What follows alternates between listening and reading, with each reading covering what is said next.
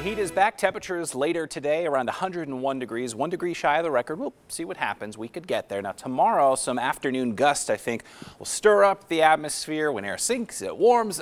It's pretty likely we're going to get to 102, maybe even 103 tomorrow afternoon. The record is just 100, so that record tomorrow will likely fall. And then Thursday, not a cool down. I'm never going to call 97 a cool down, but a little less intense heat as we slide into the end of the weekend. It's a dry heat. The thermometer this afternoon will say 101 degrees, but did you know this? It's actually going to feel more like 92 degrees. How does that even work? Well, low dew points, the air is very dry, some light breezes, the movement of the air sort of helps it feel just a little less intense heat-wise. Now, that said, I mean, your car thermometer is going to read 100 to 105 if you're parked outside during the afternoon, and that is significant. 74 right now in Summerlin, 69 in Anthem, 64 in Sunrise Manor. That's our cool spot around the valley. Weather where you live up to 101 in Centennial Hills, 96 in Summerlin, North Las Vegas. You'll get to the triple digits.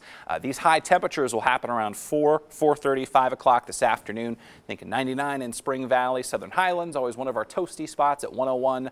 100 on the nose in Green Valley, and then downtown Henderson, at least 101 degrees. Always seems like the thermometers around downtown Henderson read pretty hot pretty quickly during the middle of the day. 98 the high today in Pahrump, 101 again here in Las Vegas. Look at Laughlin, 105. Out toward Death Valley, they're thinking 110.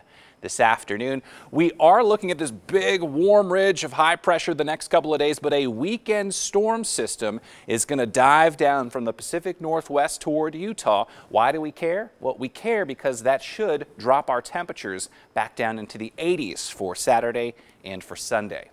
We'll have some winds, though, ahead of that weekend storm system, some 35-mile-per-hour gusts tomorrow. Still breezy on Thursday afternoon. Friday could be the windiest day as that system pushes toward the desert southwest. Some 40-mile-per-hour gusts anticipated Friday afternoon. And the temperatures later this week will get reduced back closer to normal. 91 on Friday.